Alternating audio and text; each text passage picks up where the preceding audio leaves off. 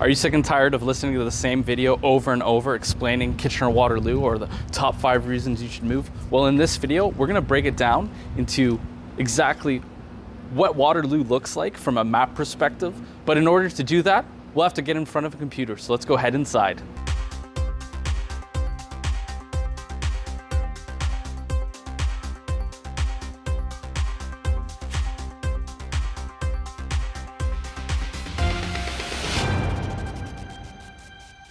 All right, we've made it to the office. I'm in front of my computer and I'm going to take you through everything you need to know about Waterloo.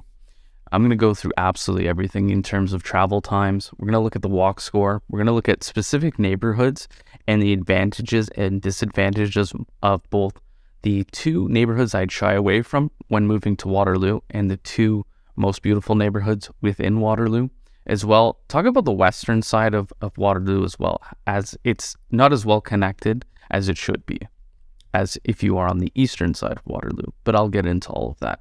Let's get started with some of the transportation times and what you're going to be looking at in terms of travel time. So this is the city of Waterloo.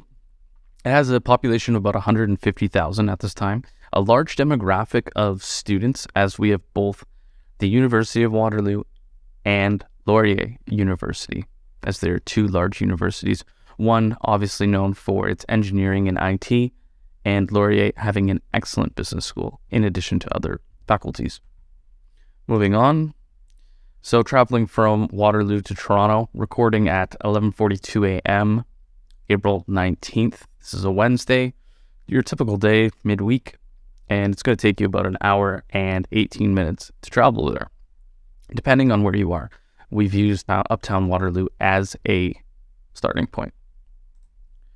In terms of getting to the airport, you're 55 minutes to Pearson International, and that's going to be about 93 kilometers. Now, moving on to, we do have a airport here in the Waterloo region, and it continues to expand. There's more flights coming in and out of the airport, happening on a more frequent basis, and it is international. There is flights to Mexico during the winter. There are flights to other destinations within Canada, in particular Calgary, Vancouver, and Halifax, as there's low-cost carriers like Swoop, I believe, is flying out of there, and Flair Airlines as well.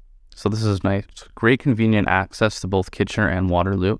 It's one of the advantages of living in Waterloo and Kitchener, as you're much closer to the airport than, say, the south side of Cambridge.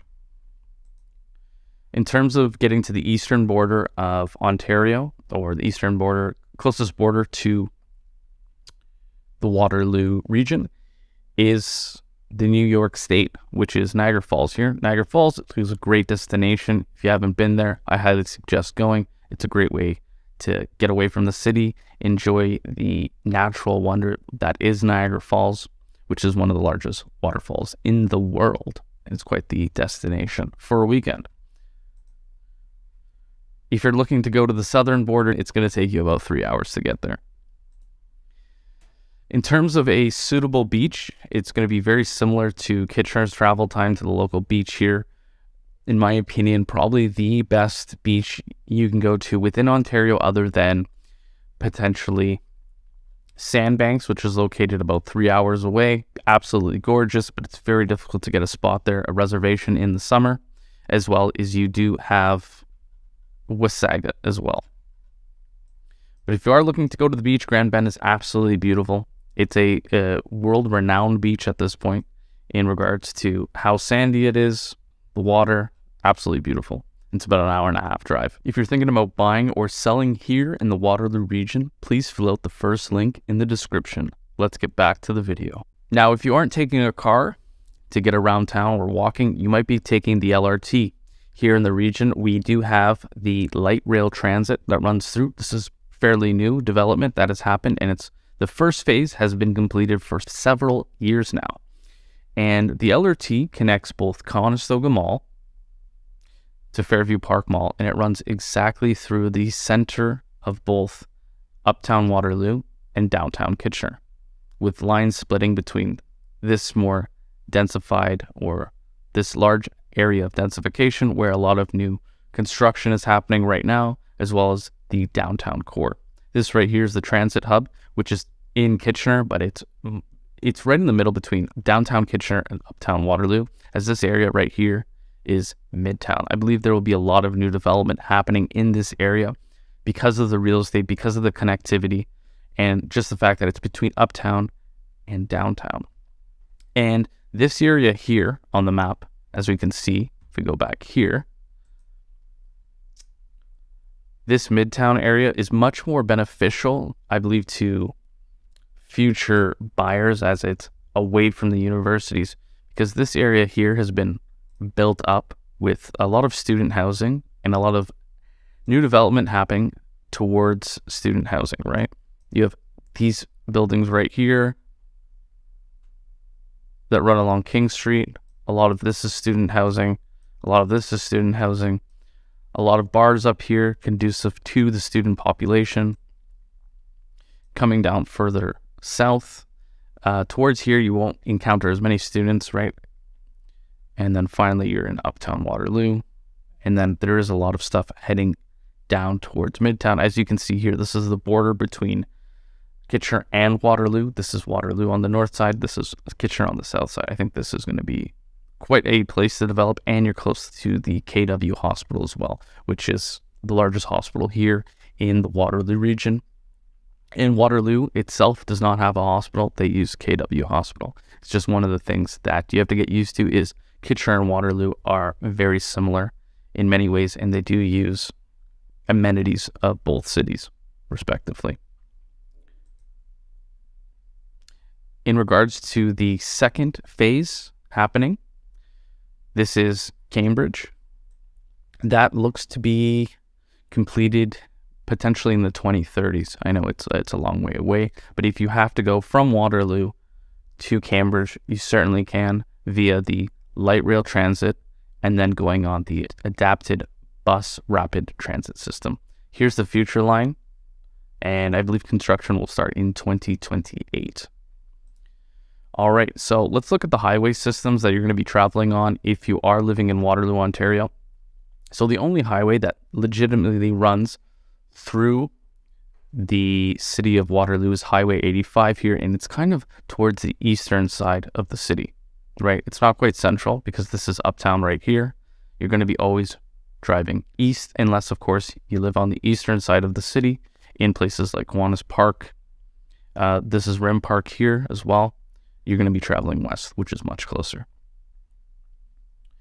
But being a Waterloovian, you will be using the other highways here, like Highway 7 and Highway 8, to access the 401. So in order to get from, let's say, Uptown Waterloo to Toronto, you'll be traveling east towards 85, then to 8, and then to 401. And these are legitimate highways. That they're not these highways that you find in Northern Ontario, which are 1 or 2 lanes. These are 4 to 8 lanes at times, depending on where you are. I also want to talk in regards to the travel times within the region. For the most part, it's quite good in Waterloo. There isn't too much bottlenecks that are happening. The one bottleneck that you have to be cognizant of and be aware of is the Highway 85 here, which is the main arterial road to get around the city. And this here backs up quite a bit throughout the day, especially towards rush hour time. You are most likely going to encounter bumper-to-bumper traffic at some point between Bridgeport and the north end of Waterloo. If we look at the Waterloo walk score here, zoom in here on the map, in areas that are shaded more green, it's going to be far more walkable, which is this area here. You'll be able to do everything you can possibly imagine in terms of your daily needs within these green spaces, of course, as you venture off from the uptown core to the suburbs located here. You will encounter, obviously, less amenities within a walkable distance. You'll have to own a car if you are living here in the Beechwood area, Laurelwood area, even on Bridgeport North, even here towards the eastern side, you're most likely going to need a car. But Uptown Waterloo, you won't need a car. You got Waterloo Park here, which is absolutely beautiful. Great place to go, and it's another integral part of Waterloo. And to the western side here, you have Laurel Creek Conservation Area, another big lake, nice outdoor activities in the summer, as well as the winter as well, if you want to go take a walk. Moving on, in terms of places that you should avoid when selecting a suitable neighborhood to look into is Sunnydale. It's this area right here beside Lakeshore Village. Lakeshore Village, again, not the greatest neighborhood, but better than Sunnydale. And that is located here just north of the University of Waterloo's Johnston Research and Technology Department. And in this village here, you're going to have a little bit more crime than most other areas within the region, as well as a large student population. Moving on to the second place I would avoid is also located quite close to the university. It's this area between Weaver Street North and Hazel here. Again, you're going to have a large student population. The homes here aren't well taken care of, as you can tell that students have been living there. They're not essentially they're not the most well taken care of homes. And in terms of the best neighborhoods here to look out for in Waterloo, they're both going to be located on the western side of the city, which is Beechwood. Beechwood is absolutely beautiful. A lot of older homes within that neighborhood, that old school money on larger lots, as you can see here. There's a few pools in the back. There's these right here, Castle Gate. And of course, up until the north here, beautiful homes. Some of the nicest roads are in this area, like Shakespeare Drive, multi-million-dollar properties on large lots. Built in the late 1980s for the most part, if you are on the eastern side here. And here is a little bit newer, as in terms of potentially the 90s as well. Laurelwood is conveniently located just north of Beechwood, and Laurelwood contains a lot of great schools. If you are looking for neighborhoods that have great schools to choose from, Laurelwood would be your best pick, as well as Vista Hills. But I'll get to Vista Hills as why I don't really care for Vista Hills and the disadvantages of living in Vista Hills as compared to Laurelwood or Beechwood if you're looking for the best neighborhoods in the city of Waterloo. So moving on here, I really want to take a look at this area here, as it's not very well integrated to the city of Waterloo as in regards to the transportation perspective, because a lot of times if you are living here on the western side of the city, these roads, for the most part, this new subdivision, Vista Hills, another great school, Vista Hills Public School, they cannot build into Wilmot Township, which is the beginning of Wilmot, as this is Wilmot Line. So as you can see here, this road does not exist. That is illegal. You are not allowed to drive on that road. So if you are living in this area, let's say you bought a new house in the new subdivision of Vista Hills, beautiful, and you want to get to Uptown Waterloo, it's still going to take you 15 to 16 minutes, and you're going to have to travel through an entire neighborhood in order to get out of the neighborhood to Herb Street West, because this is quite a long distance between Herb Street West here, Weideman Road. That's a few kilometers there, where you're not able to access anything else other than the neighborhood here. And there isn't many things other than, beautiful walking trails. There's a lot of forest, but in terms of grocery stores, daily conveniences, you're going to have to leave this neighborhood. It's almost an island in and of itself. As you can see here, this does look like it will eventually lead to Wilmot Line, but it does not, because they're not allowed to do so. So they're going to have to build these roundabouts. This is already built up, and proceed on to Herb Street West in order to get to Uptown Waterloo.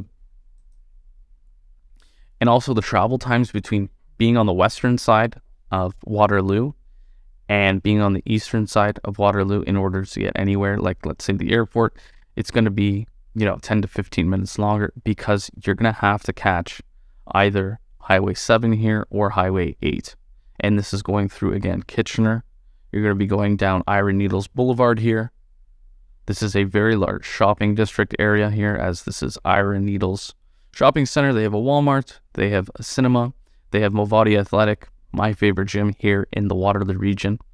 As I alluded to earlier, a lot of people that live within Kitchener-Waterloo traverse both cities quite frequently. As I am living in Kitchener now, I had frequently visited Movati Athletic, and that is technically in Waterloo. And finally, let's get into the new development happening in Waterloo, Ontario. And again, it's going to be a lot on the western side here, as well as a little bit to the north and to the east. But for the most part, it will be this area, as I highlighted before, in Vista Hills, as well as this is Urbsville, which used to be a small community. And in terms of this western corner here, you're always going to be far away from this highway. So that's something to be cognizant of when looking to live in the city of Waterloo, is this area here. You are not as well connected as if you were living here, or even in the city of Kitchener, which is far more well connected, as both Kitchener here, you can easily access Highway 8 on either side, and you have access to the 401.